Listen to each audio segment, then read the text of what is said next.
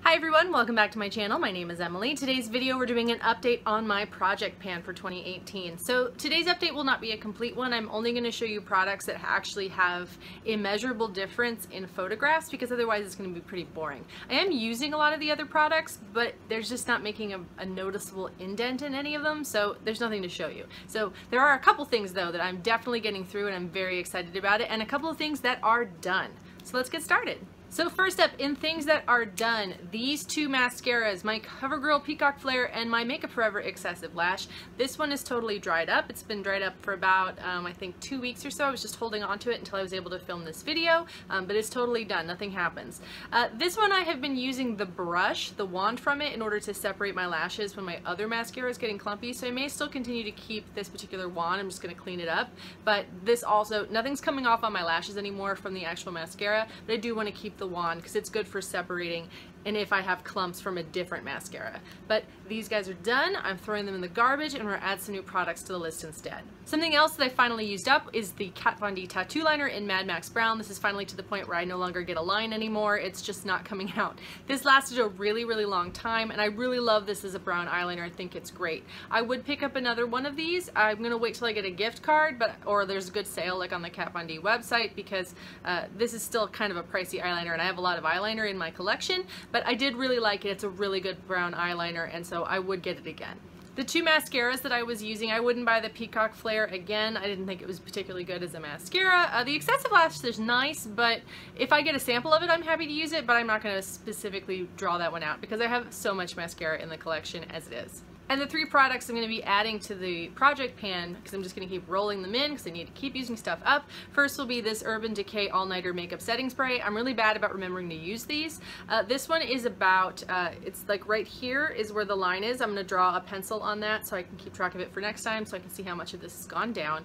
I do use it when I remember to bring it with me, so I'm going to just make a point of putting it in my travel bag and get this into the rotation. For eyeliner, I'm going to be pulling in this Fenty Beauty. This is the 2-in-1 Glitter Release eyeliner. This is the shade Alien Bay. I really enjoyed these. I picked them up during the holiday collection. However, I can tell already that they're going to start getting clumpy if I don't use them up soon, because I think right now, I don't even know that it actually doesn't have like a date on there, but I'm assuming within a year of purchasing this, I should probably not be keeping this just because of, you know, the way it's made and how thick it is.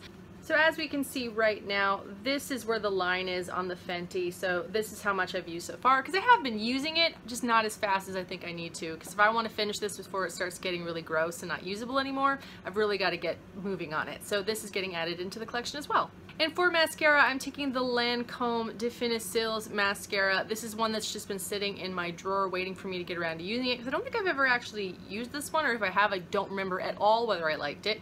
So, and this is a full size too. So I'm going to try to use this guy up. I think I got this in some sort of kit, like my mom and I split like a Lancome thing. So I just want to use it up, and it's a big one. So I'm going to put this in my purse and try to carry this one around and use this as much as possible.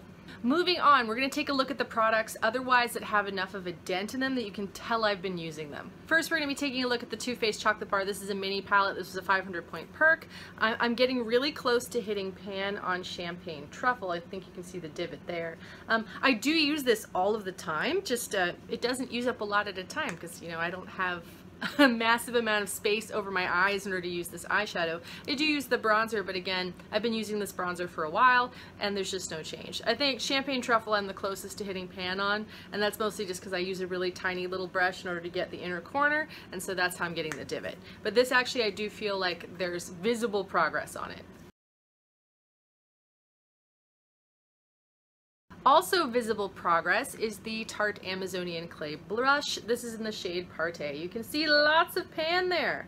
Now this did break once and I already had to repress it, but I've still been using it and I'm getting a lot of use out of it. I'm a little tired of this blush just because I want to use other stuff, so I'm just trying to work through this as much as possible, but look at that, nice and shiny in there. It's definitely getting used. Also with a notable amount coming out is the Becca Shimmering Skin Perfector Pressed in the shade Opal. This is a mini size. You can see that I've definitely taken a good chunk out of that. This one had also broken and I'd repressed it, but I'm still using it and I'm slowly been working away at the bottom of it. So this one, I don't know how many more travel events is going to survive, because I think if it gets hit again, the repress is going to completely shatter again. So I'm just going to use this until it breaks again and then I'm going to toss it out.